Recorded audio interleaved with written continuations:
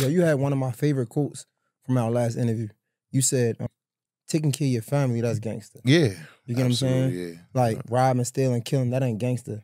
Being able to make sure your family's safe and taking care of them is gangster. Absolutely. And I was wondering, like, that's something we had to learn. Absolutely. But you freshly out of prison, you still got to go home. You know what I'm saying? Mm-hmm. By the grace of God, you was able to get out there, but even that takes some time to be able to transition. Absolutely. Right?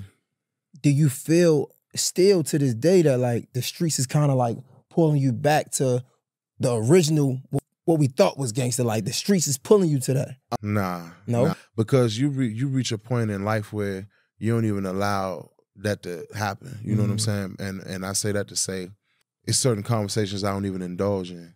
You get what I'm saying? It's hard to put it in terms, but like as a man, it's certain things that I don't even indulge in no more. So I'm not even gonna put myself in a position as to where you might attempt to pull me back into doing something that I don't want to do. You feel me now? Do I go see my friends and family? Absolutely, I do. I know, but I know when to come out and when not to come out, and I know when to leave and when to stay too. You know what I'm saying? And it's all about decision making. A lot of things that I would have done back in the day, I'm just simply choosing not to do it at this day and age. I wish we all could think like that, but I think thinking like that comes from having to go through something. Absolutely. Like, because when you go through something, it's like, you know that, bro. I know what's up. Y'all know what's up. I ain't got shit to prove to y'all. Right. Like, I don't have to come out at this time. Like, y'all got it. But it be the ones who ain't really go through nothing that feel like they got to prove everything. But who's the judge? Because we've been there. Absolutely. We've been in a point where we wanted to prove something. And that's why I don't get mad. You know what I'm saying? That's why, you know, I used to think, like, coming up, one of the most cowardice things I used to hear when I was from 4 years old always up was, just walk away. I used to think that was the most cowardice thing I ever heard in my life, right? Just walk away. Now that I got kids, now that I done went to prison, now I done seen a nigga die with a wall phone on the phone. I seen a nigga die over a piece of chicken.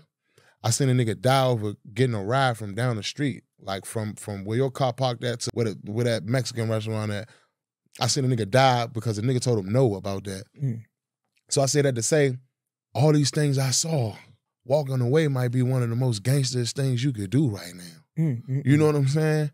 To save you the lawyer fees, the funeral fees, this child having PTSD or whatever they growing up with because you dead and gone and never coming back, or they done seen your murder on YouTube and now they can't see it. Before you allow all that to happen, walking away might be one of the most gangsterest things you could do right now. And I'm going to add to this. Not to keep saying where we come from, but it's real, bro. That was our environment, bro. It just is what it is. It's great that we could talk like this now that we out of town. And, it's like, bro, that's where we come from. Go ahead, though. So, like, when we came up, like, all we knew was fight, protect ourselves, shit like that, right? Yeah. So let me give you another perspective. Imagine it. That's the hard thing to do, to walk away, because all you know is go. Right. It's been times where I swear to God in my life, I literally had tears coming. You can ask my ex, like, I cried because I had to walk away from a fight. Yeah. Because a nigga tried me, and in my mind, all I knew was, this nigga think I'm a pussy. In my mind, it's like, bro, that's so hard to reshape your thinking, bro. It's frustrating, not frustrating, but it give me chills because, like, I know kids out there who aren't able to, like, separate their thoughts from, you know what I'm saying, their emotions. And it's like, bro, I remember crying like, yo, I want to punch this nigga in the mouth. Right. But it's not smart. You got more to lose. Just walk away. Bro, that is really hard, bro. Yeah, like, absolutely. It's hard. Like, piggyback off what you just said, like, my little homie, Lil Kai, right, under the label, Lil NSC Kai, he from the South Side, right? Kai just turned, what, 18 or 19, you know what I'm saying? He just lost his best friend, Rax. Shout out 23 Rax. He just lost his best friend Rax to the streets, to gun violence, right? And he from a hood just like I'm from a hood, just like you from a hood in Baltimore. And some of the things I hear him say, I know for a fact, bro, you shouldn't do that. I'm about to give you every reason why you shouldn't do that. But I know for a fact that at his age and what he's been taught coming up on the South Side, he feel like it's no way I could do that, bro. There's no way I could walk away from this situation. You know what come behind me, and I do.